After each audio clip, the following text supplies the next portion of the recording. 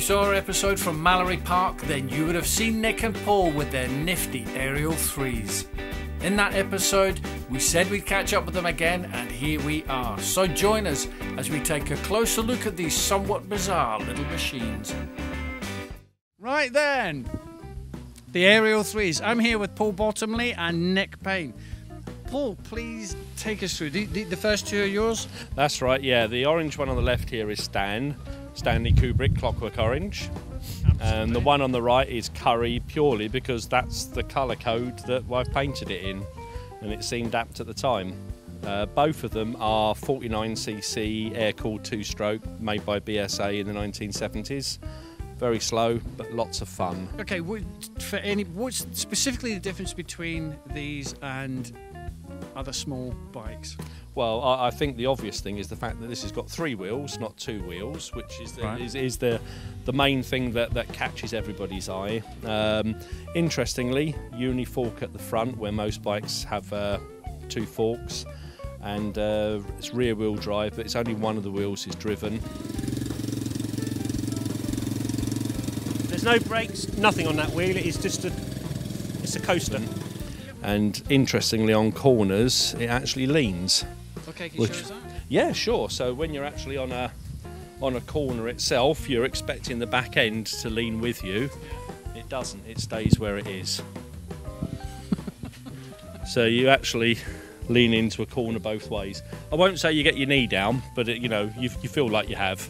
How many aerial groups are there in the UK? We think there's only one, and that's the Facebook group that we run at the moment. And we think there's probably 50 or 60 bikes that have appeared out of the wood, well, normally out of people's lofts or sheds. So we're doing quite well, we're quite happy, we're starting to talk together and sort of swap parts with each other as needed. Take us through the blue one. This is Henry, can't remember why I called him Henry, but it's Henry. Totally original bar the tyres, whereas Paul's been lucky enough to be able to do some work on his. Period stickers. Very important. Quite rare. Basically has found a lot slower than his bike, I will add, for some reason. When I put this one back on the road, there was no new kits available for the suspension, so I got mine from Pets at Home. And that's the Kong. It's a Kong. It's a Kong. The top part of the Kong's there, the bottom part of the Kong's there. And that's the thing you shove food in it. Yeah, it looks like a rubber snowman. Yeah, and it's done a year of riding. So far, so good. Tyres were fun. Originally, those were the only tyres you could get.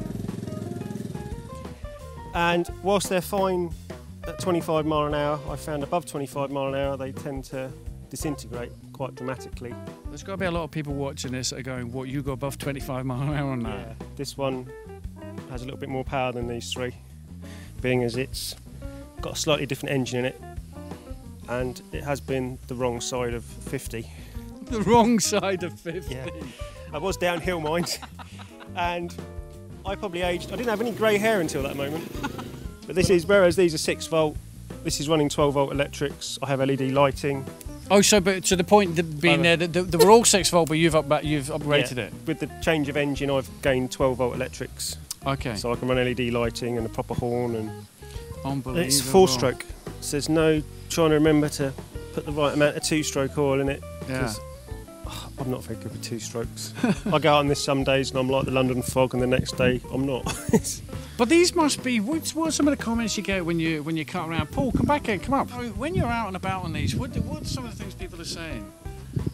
Well, having a slight distract, I also do classic cars Vivas, and everybody used to say, oh, I had one, my dad had one, my mum had one. Having taken these to shows now, all we get is, my mum had one, a long pregnant pause, she hated it. But I think we've still got it somewhere in the shed. How many of these did they make? We think about 4,500 from about 1970 to 72, 73.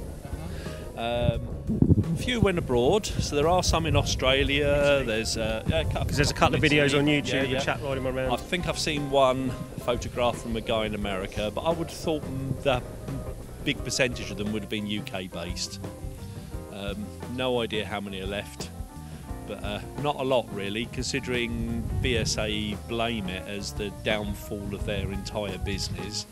how 4,500 small little bites could ruin the whole business. I think they were at the wall beforehand. I think so. They just needed something to point out, and they went, that. Yeah. So, there must be. Are they really quite collectible then? Based on their number, I mean, it must be. They seem to be increasing in popularity. Yeah. More and more every week on eBay now. There's one or another. Yeah. Whereas before it'd be like you might see sort of one a month. Now all of a sudden they're everywhere. We recently had a lady join the forum who's got 11. 11. And that's that's 2 years worth of collecting. So I think all the ones up north she's hoovered up. But fair play to her. She's got them on the road. She goes out and shows them and she uses them. Wait a minute. How many have you two got? Maureen. Well, there's the 4 here. I've got another 1.5 at home.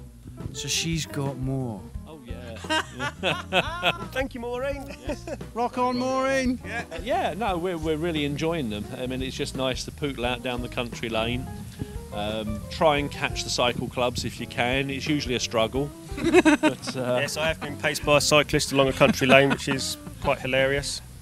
Can I ask? It looks almost like you've got, because of the flat bit on the back, like it's not quite a boot, but a big platform to put things on there. How does that work?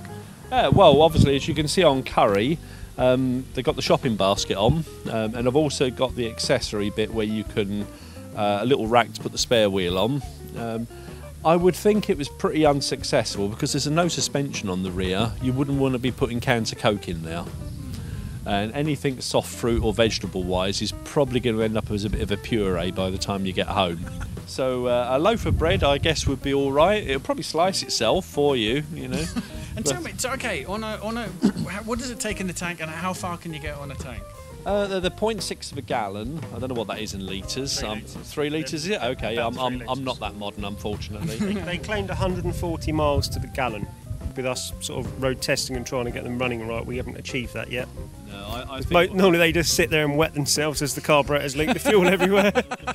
Yeah. But I don't know, give them the due. I mean, we normally go out for sort of like 16, 20 mile ride, and we've used about 1 litre each, something like that. So based on that, you're going to be looking close to 100 miles to a gallon. What we're going to have now is a drill down on the detail on Charlie. Paul often said, you know, it'd be nice to have one with a little bit more oomph, so I thought I'd have a go. I used to be into monkey bikes. I know the Honda Cub engine quite well. Originally the plan was to build it with the engine and everything naked on the back, no bodywork or anything, because I didn't think there was any chance of it fitting in. But once I got it to work and had it sat on the bench, I realised it does fit. It's said an engineer. It's incredibly snug, but it's in there. I've had to lose the original fuel tank, which would have sat there, and obviously it's now got a fuel pump because the fuel tank's up on the back and isn't high enough to give a good head of fuel into the carburettor. So I've got 12 volt electrics, hence the gaffer tape in battery. Gaffer tape. If it moves, gaffer it. Gaffer it.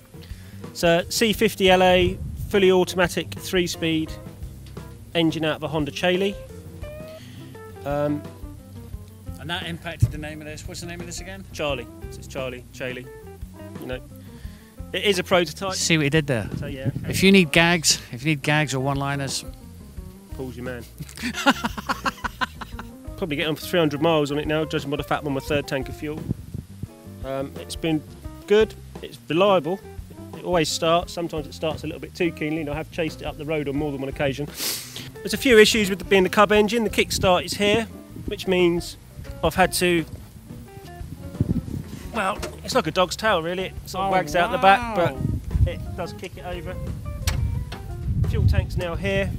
It's an old generator tank, so I've managed to use the bolt holes that the handle would have gone into to fabricate my own spare wheel carrier, because I have found it does tend to eat the tyres. Well, that one, the driven tyre. But you know, it's a work in progress, and it's caused a few chuckles. I've been to a couple of bike nights on it. Yeah, I know, but it's well, hen's teeth, isn't it? It's super rare. Yeah, there is one other 4-stroke one in the UK built by a chap called Mark, who I've yet to meet. Him and his father built it, but it's all done with the engine, everything exposed at the back. There's some rather good photos of it on the internet, of it hammering around Mallory Park. Really? Yeah. Is that where at some point we can find you doing that? Oh God, I'd love to have a go at that. Right then, enough chat. Time to have some fun.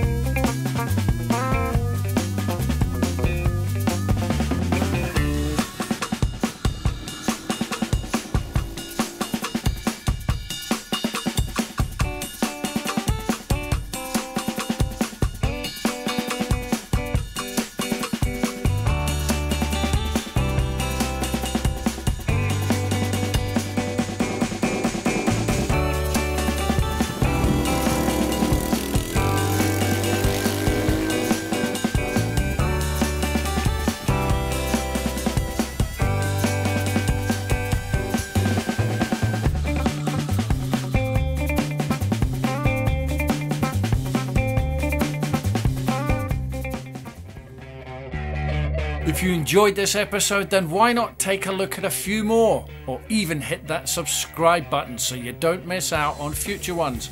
If you really love us, then give that Patreon button a click. Now then, you've been told, on your bike,